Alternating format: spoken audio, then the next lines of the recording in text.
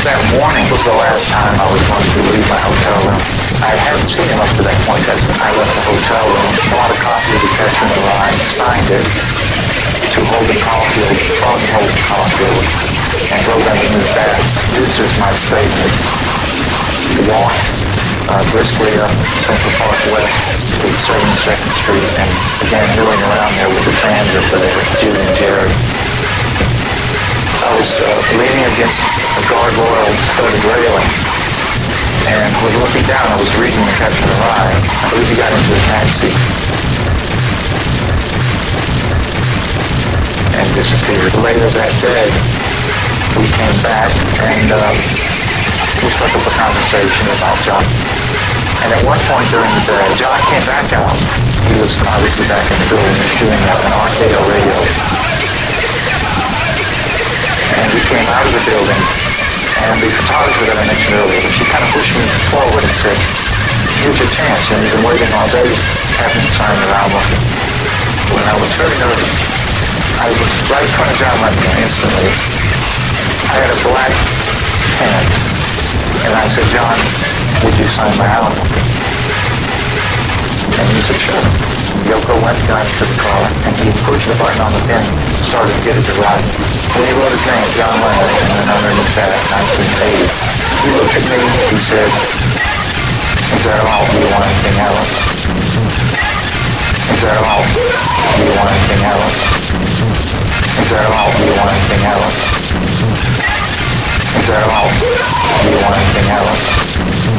And I felt then and now that he knew something subconsciously that he was looking into the eyes of the person.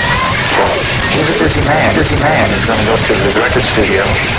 He's talking to a nobody to sign an album for a nobody. A nobody to sign an album for a nobody. A nobody to sign an album for a nobody. He's asking me, is that all I want? I mean, he's giving me the autograph. I don't have a camera on me. What could I give him? I'd stand around like an idiot waiting for him to come back. He came back about 10 to 11 at night. I tried to get him to stay. There were those that felt that I wanted him to shoot pictures of the shooting. It's not true. I wanted out of there. There was a great part of me that didn't want to be there. I asked Jude, the fan, before she left for a date that night. She said no. If she'd have said yes, I would have been on the date with her. She said no. I was sitting at the inside of the arch. It was dark. It was windy. I was ready. The doorman was out along the sidewalk. I was at an angle where I could see this limousine pull up. There's probably hundreds of limousines that turn up. But I knew that was his. And I stood up. The limousine pulled up. The door opened. The rear left door opened. Yoko got out. John was far behind, say 20 feet. He got out. I nodded to Yoko and she walked by me. John came out. He looked at me and I think he recognized me. Here's the fellow that I signed the album earlier. He walked past me. I took 5 steps toward the street, turned, withdrew my Charter Arms 38. And fired 5 shots into his back. 5 shots into his back. I didn't even know if the bullets were going to work. I was worried that the plane in the baggage compartment would be committed to ruin him. And John stumbled up the stairs.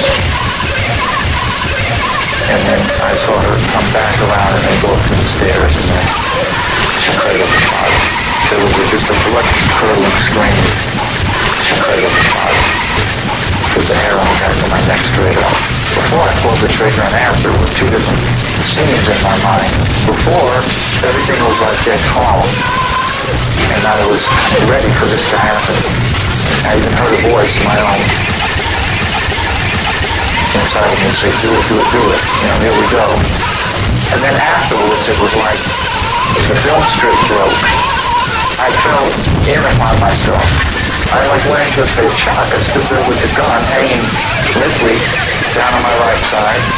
And Jose the doorman came over. And he's crying, and he's grabbing my arm, and he's shaking my arm, and he shook the gun right out of my hand. It was a very brave thing to do. And he kicked the gun across the pavement. I was stunned. I didn't know what to do. I captured the right out of my pocket. I tried to read it. I just couldn't wait until those police got there. Until those police got there. Until those police got there. I was just devastated. I was just...